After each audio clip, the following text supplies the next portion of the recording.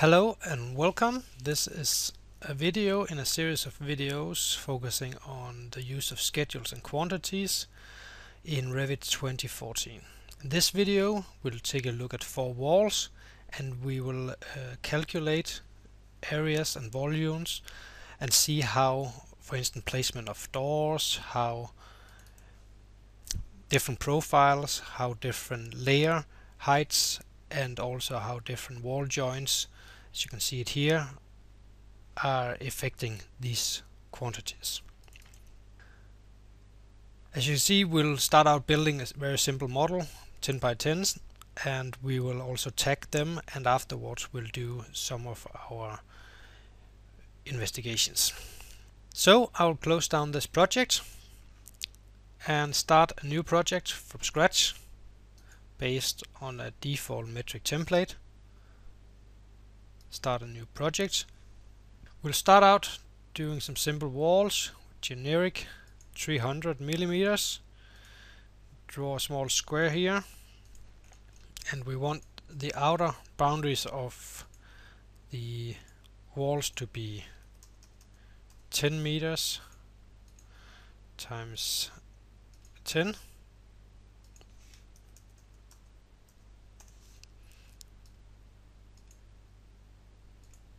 Like this, and of course we could draw a few grid lines.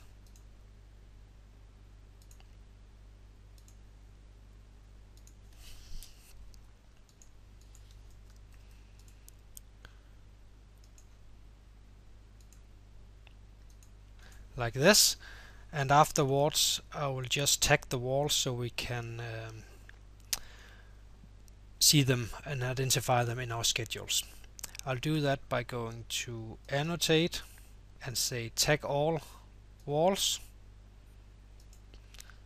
like this. Apply OK, and inside these tags I would of course like a number to be seen so I can identify them, and I'll do that right away.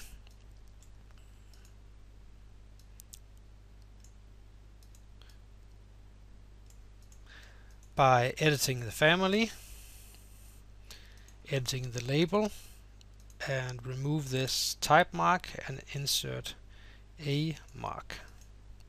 Okay, and load it back into the project, override existing version, and now I could say this is my wall 1, wall 2, wall 3, and wall 4.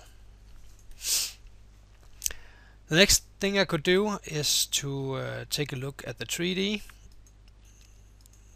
version of it, and if I go to an elevation, I'll also notice that my walls might be way too high. So let's take care of that, marking all of the walls and setting them to go up to level 2, like this, meaning that all of the walls are 4 meters high. So the next step could be to write out a schedule and take a look at the quantities, and what we'll look at is the category walls, not the wall sweeps, so just mark walls, say OK, and add some of the information you find interesting. Probably want a type as well, and maybe a mark, and maybe a length as well, and let's see if we can organize them a little bit. Area probably want to move down, up, sorry. Length like this. So we have type, we have mark, we have width, length and width, and we have area and volume. And let's take a look at it. And we might want to sort by the mark, so we have 1, 2, 3, and 4.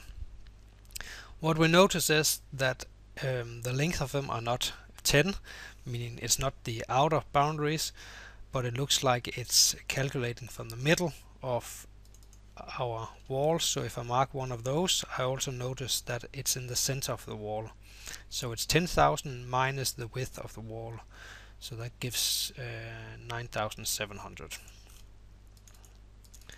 I also noticed that it calculates quite precisely, so it takes the length times the 4 meters and that gives the area. And if I want that a little bit more precise, I could of course go to my manage project units and change the areas to 2 decimals like this. Okay, and then I get a little bit more precise area. Having done that, it could be interesting to see if we could actually make a more precise calculation in case the wall consists of different layers. So before continuing, I'll make what we call a material takeoff. And in order to do that, we need different material assigned to our project. So the first thing I'll do is I'll mark all of my walls. Here I got 4 of them. And I want to edit the type called generic 4. Maybe I want to rename it, and we could call it 3 layers like this. And then we add a few more layers to the project.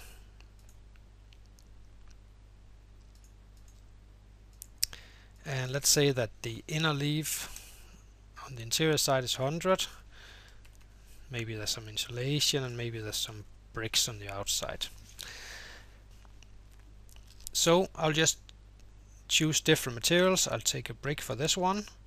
I'll take some default material for this one. I don't think there's any insulation in this one, but let's take a concrete of some kind for the load bearing part. So now I have 3 different layers and one of them is in the core boundary.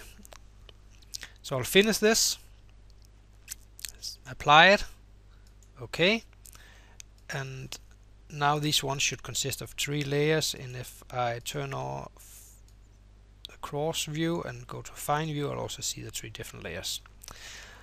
Afterwards we go to material takeoff and choose a category walls, and in this case we would like to add some of these material fields called material area, material mark maybe, and volume, and add these as a minimum. Furthermore, we might want to look at the type and some of the same parameters as we saw before.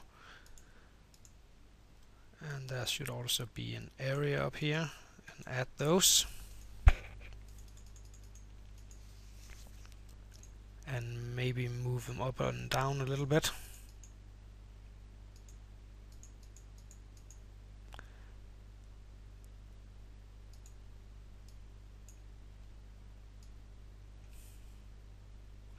I think this will do it, and I'll now say OK, and I'll now notice that I'll just sort them after mark again, that I more or less get the same quantities. So that means that again, even though it's 3 layers, it still calculates the length of the wall from the center for each one of these 3 layers. So that's the 9,700 times 4 that we get into the material takeoff here. And of course some want to claim that that's not precise, but that's the calculation rules that Revit is using. I will jump back and take a look at my wall schedule, and I'll start out modifying wall number 1. I'll go to my 3D, and wall number 1 should be this one. And the first thing I want to take a look at is what happens if I put in doors like this one, and maybe also a window of a certain size.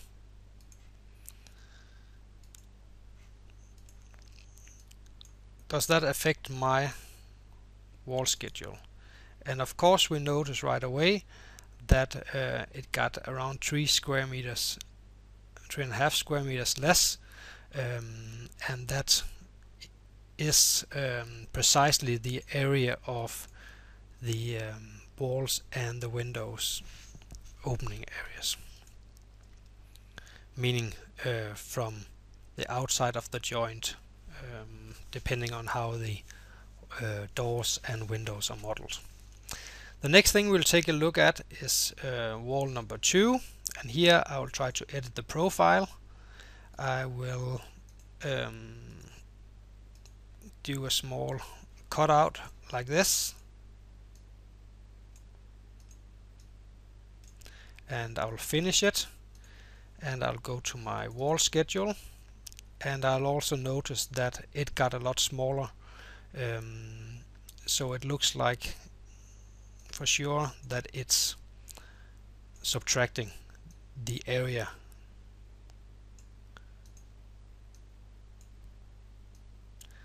Okay, now we can follow along.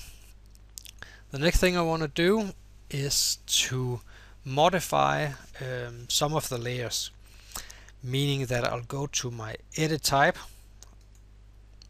I will edit the structure, and now I want to, for instance, extend the outer leaf here of bricks. In order to do that, I need to go to the section, I need to modify, and then I zoom in a little bit, and now I should be able to unlock this one, and these one are still locked. So I'll say OK to this and apply that. OK, and now I notice that I should be able to have 2 arrows, and I should be able to drag one of them up a little bit. And what you also notice is that it calculates for the entire wall the maximum surface area, you can say. So this got a little bit higher, and because of that the total area got bigger. And you probably could also see in the material takeoff that if we go to layer 3 here, the areas are exactly the same. The last thing I want to show you is a wall joint between wall 3 and 4.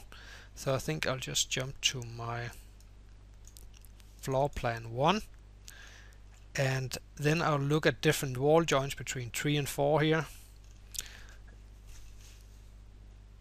and maybe also see what happens in the schedule at the same time. So I will go to wall join. I'll notice this square around the 2 walls that intersects, and I can now see different ways of joining the walls. I can scroll through them, and there's also a function here called emitter that looks something like this.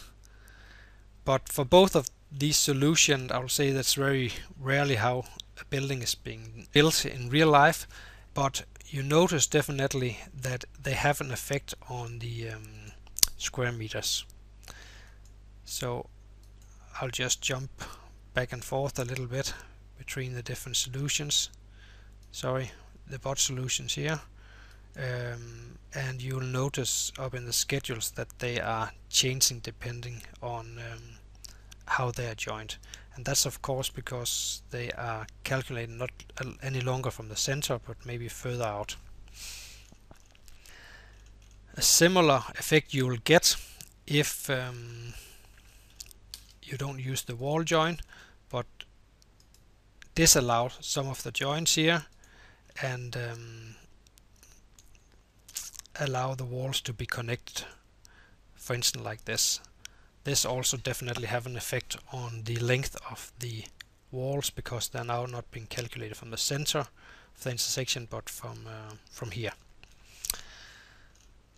Okay, so to round this up, when using quantities and schedules, it's a good idea to first of all make sure that as long as you are modeling, you also understand what quantities and how they're calculated in your schedules. So after having done a little bit of modeling, a few walls, it's a good idea to create a schedule at the same time and follow along and see how they change based on how you change the model. Okay, I'll end for now, but in upcoming videos I'll do similar tests with floors and roof components. Okay, goodbye for now.